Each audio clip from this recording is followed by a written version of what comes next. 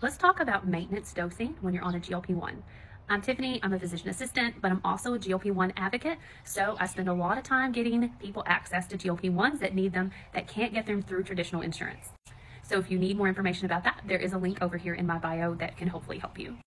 So hopefully if you're on a GLP-1 and it's working well for you, you will get to a point in which you are happy with your weight and you don't really want to lose a lot of more weight, but you kind of just want to maintain the weight that you've lost. We call that the maintenance phase. Now, the length of time that takes you to get to the maintenance phase is very different for everybody. I have some patients who are really good responders and they get to the maintenance phase rather quickly. And then I have people who it takes them a long time. A lot of it has to do with how much weight you had to lose at the beginning.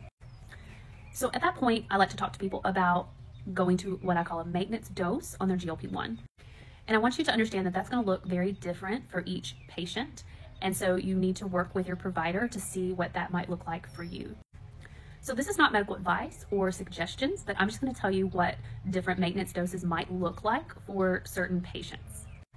So let's say somebody was on tirzepatide and they started out on 2.5 milligrams, they went up to 5 milligrams, and then went up one more time to 7.5 milligrams. And they did really well, had no side effects, and they lost most of their weight on 7.5 milligrams. So at that point that they get to the point where they're wanting a maintenance dose, their maintenance dose could look kind of one or two ways.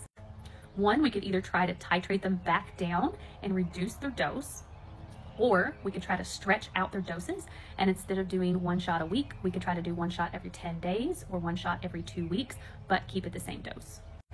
Signs that we have to look out for are if people are starting to regain their weight, or if their hunger cues are really starting to come back, then we may need to readjust our plan. So this plan is always very fluid and we need to maybe adjust it sometimes. So for me personally, I think if you stretch the doses beyond about 10 days, people tend to struggle. It has a lot to do with the length of time that the GLP-1 drugs stay in the system. And so you can do dosing every 2 weeks, and some people do great with that. But I think if you stretch it much beyond that, people just don't really do well. And at the end of the dose, they really their hunger cues really come back. So if you're on maintenance dosing, let me know what you're doing, because I want to know what your schedule looks like. And just remember that everybody's schedule is going to look different, and what works for you may not work for someone else.